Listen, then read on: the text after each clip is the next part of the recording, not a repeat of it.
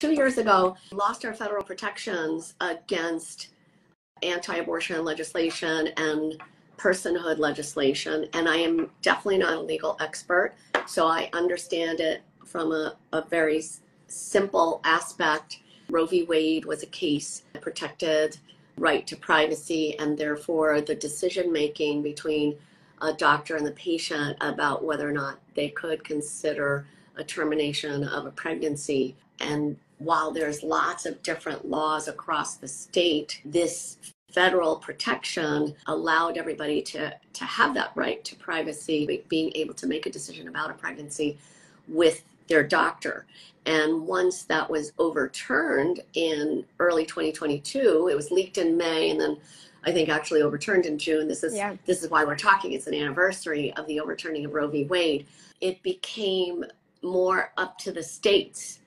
And then a lot of states had these things called trigger laws, and a lot of states had other laws that are designed to supposedly control and restrict access to a certain type of abortion, the lay definition of abortion, which is elective termination of a viable unwanted pregnancy, which a lot of people feel it is not necessary. I don't think that's really true, but there is this stigma around that procedure. The problem is this is a medical procedure and this is healthcare.